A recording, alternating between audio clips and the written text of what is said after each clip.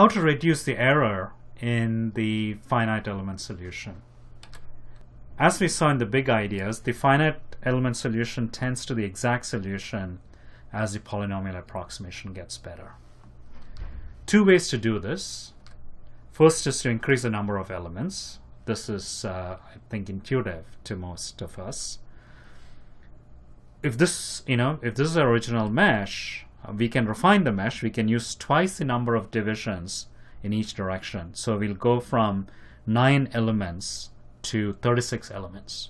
You'll have 4 times the number, which means that you're representing the temperature field now as a superposition of 36 polynomials, whereas over here it's superposition or combination of 9 polynomials. So clearly, dividing it into 36 polynomials is better than dividing it into 9, using 9 polynomials. The other way is to increase the order of the polynomial within each element, and you do this by using more nodes per element. In fact, the answer solver, as we will see, will do that. It'll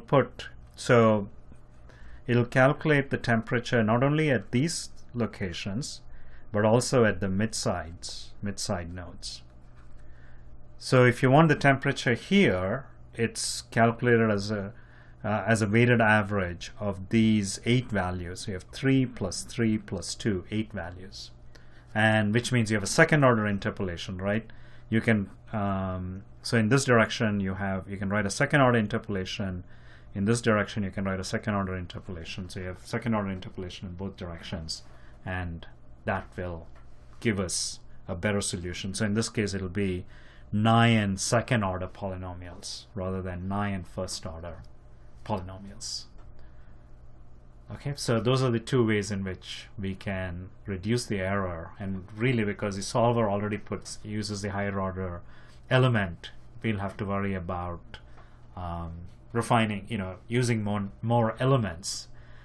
We also, as we get to more complicated shapes, we also have to worry about the element shape, and we'll see that in the bike crank example later.